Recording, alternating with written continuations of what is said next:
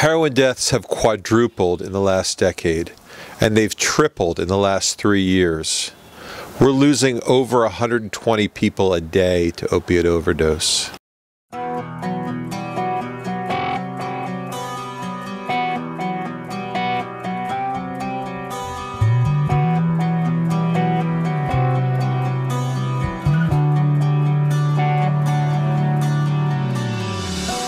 The faces are past and what's yet to come have faded away and they've come undone.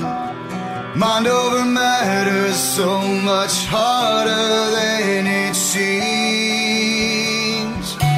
It feels like a weight I can't overcome, making it worse than the damage done. Mind over matter, is it only in our dreams?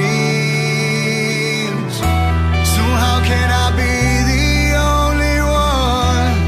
So much has changed, so much begun. Why do I always feel I'm ripping at the seams? There's a time to change your life, and there's a time to make things right. I won't let you hold me back again.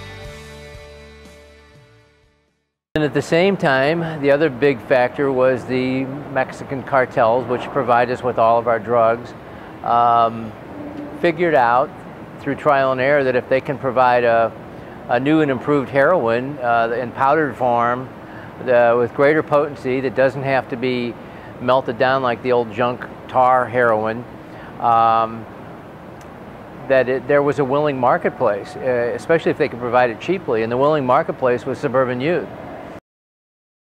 I've been doing this 30 years. I've never seen a source country at any time in our history have such a large overall impact on the availability of heroin in the United States, and for that matter, much of the world. In fact, the DEA has just issued a nationwide alert on the dangers of fentanyl and adulterated heroin. It's 2015 and 2016 and 17. I'm afraid we haven't even seen the worst of this. What we're dealing with in the spread of heroin in this country is the new face of organized crime. It is street gangs migrating based off markets and a shadowy existence of the cartels who will stop at nothing to make a dollar and could care less who dies.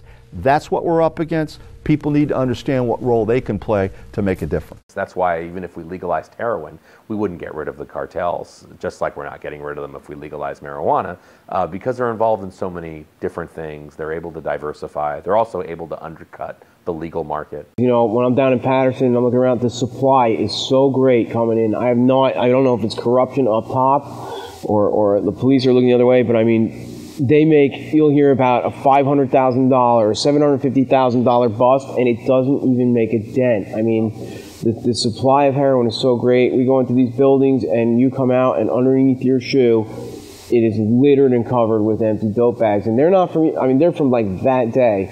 I mean, I've met kids who are shooting 45, 50 bags a day of heroin. That is an insane habit, and they're 19 years old. Like, where is it all coming from? That's the problem, is we need to start catching it where it's coming in, and wherever the ports are, or we got boots on the ground in Afghanistan, burn those freaking poppies to the ground, man. I mean, I don't know. That's where we got to stop it first, I believe.